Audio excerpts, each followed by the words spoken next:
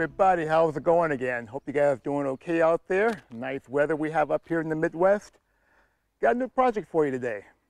It's called a Tow Defender by Roadmaster. It's model 4750, and I'll put a link in the description below. Basically what this is, it's a netting or screen that goes above your towing mechanism between your rig and your vehicle. I'm going to install that because I thought about putting a rock guard in front of Eugene the Jeep, but then I thought about again the ventilation that goes from heading down the road and it's going through the radiator of the Eugene the Jeep. You need some kind of ventilation, and that guard up in the front, I thought it will stop that from happening. So this here might be another alternative for me. And we're going to install this here today. And all the things you're going to need for this here, the items you're going to need, is a pair of gloves. You're going to need some wrenches. I have some universal wrenches right here. And you're going to need a towel. Why a towel? If you're working on anything that's hot or on a hot day, you want to cover it up with a towel. Of course, you want to wipe your sweat off your head. So I'm going to keep my towel handy just in case I need to cover my tools up when they're not in use. And you're going to need, it's a knee pad. You're going to need a set of sockets of different types. I'm not for sure what we'll be using today, but we'll use some sockets. And last but not least, water. Make sure you have water because today is hot. You never know what can happen, so water is always good for you anyway to stay hydrated. I pulled all of the parts out. The parts that we have here are screws from my left to my right. We have our plate that's going to go on the hitch itself. This connecting rod here with these pneumatics right here, they're going to go on the back of the rig. As you can see here is where the hitch will go. This little pole right here, you have two of these here. That's going to connect to the Jeep itself, or not to the Jeep, but like in the front of it. I'll show you that in a bit. We have our screen, and we have our tie downs. Tie downs are for when you roll your screen up behind your rig, you strap them down with this here, or you could use Velcro. And of course, I have my instructions. I kind of read over those prior to this here.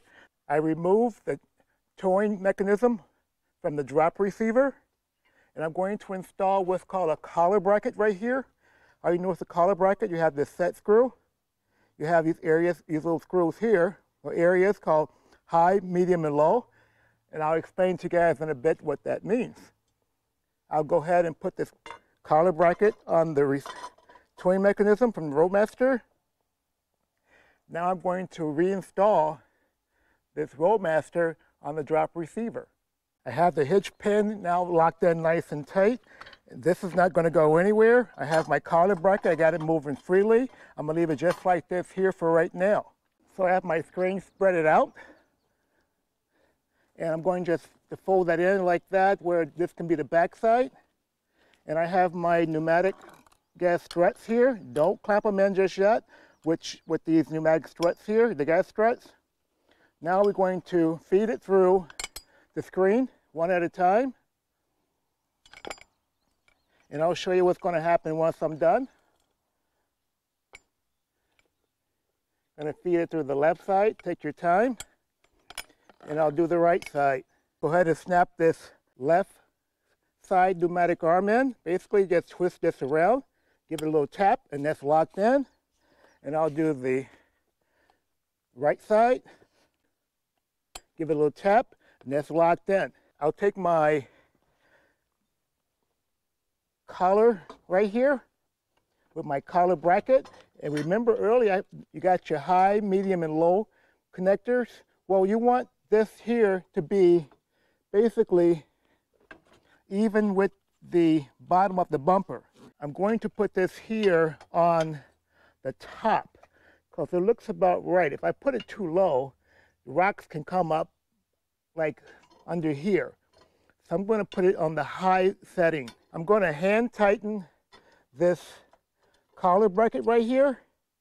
You don't want it too tight because we want to adjust that as we can. Now that I have my collar bracket just hand tightened for right now, we'll tighten that down once we get this on. I'm going to use my 3/8 bolt right here. And we're going to put it on the high setting. All right, we'll do the passenger side. Get that nice and tight.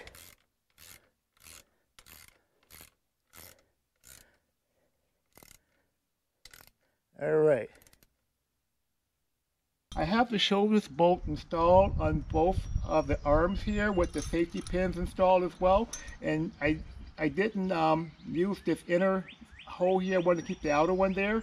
But we can make adjustments as needed down the road. So once we get this here attached to the Jeep, then I'll show you guys if this here, we need to adjust this here to use this hole right here. But we'll find out in a bit.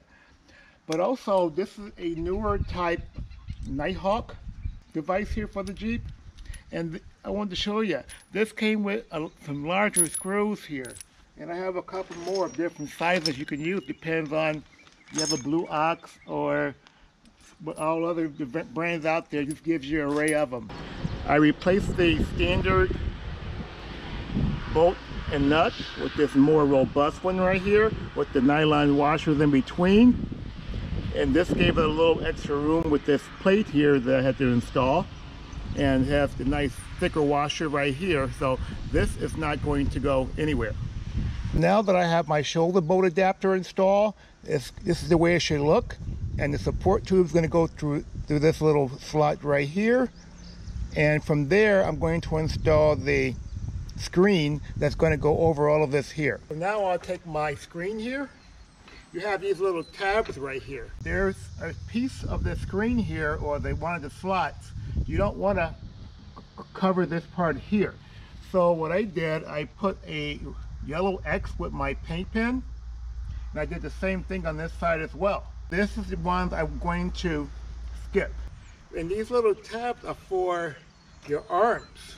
You don't want to take your support tubes to go through around the arms. You want to go above the arms. I'll start with my female side of my support tube, and it has a little cap on the end, and it's an opening here with your different holes to connect.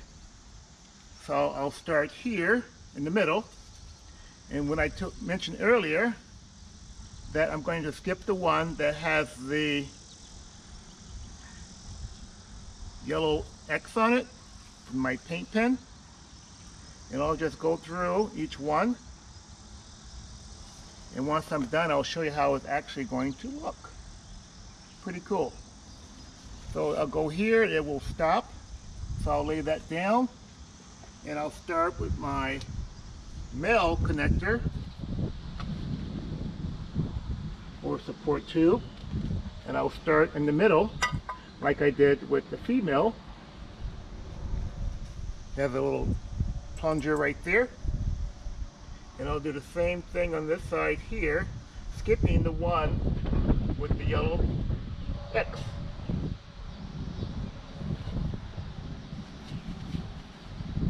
So if I'm correct, it's going to all line up. And once I'm done, I'll take my support tube, and you're going to gently turn it where it will lock in to the female to male adapter. It'll just plunger in like that. You heard a little click. So now after we got that done with the support tube, there are now one. Now I'll take my support tubes. I'm going to gently put them inside the shoulder bolt adapters. And now once they're inside, now I can line them up with the holes, which now I can lock them in. I'll take my cotter's pin or my safety pin, and I'll go through one of the holes that will match up.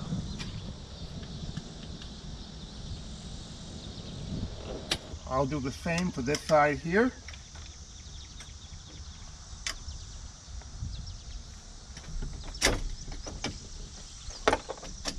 Gotta get a little persuasion. Put that through. lock it in, done. You want to make sure your jam nut right here is locked with this bolt right here, 3/8 inch bolt. Make sure that's nice and locked. This way this doesn't go sliding back and forth. And once that's nice and tight, which I have tightened it already, you tighten that and basically you're done with this project. By having this shield here will be much better than what I was going to do initially, is have a screen or cover in front of Eugene the Jeep.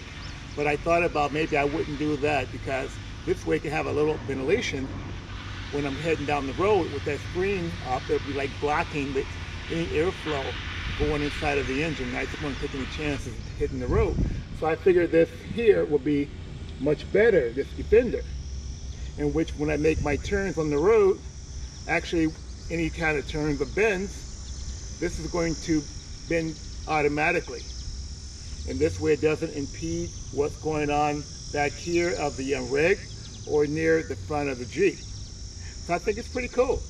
This is another successful project. I like it just because of the rocks hitting Eugene the Jeep, and this will kind of dissipate any kind of road debris, hopefully, that will stand up to the test of time.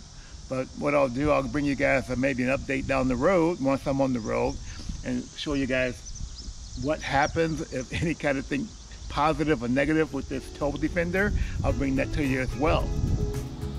But until then, you guys give me a thumbs up if you like, hit the subscribe button below, and I'll bring you other tips, tricks, ideas, do-it-yourself cooking to the channel, and getting closer to hitting the road. So anyway, you guys take care of yourself, stay safe out there, see you next time, bye.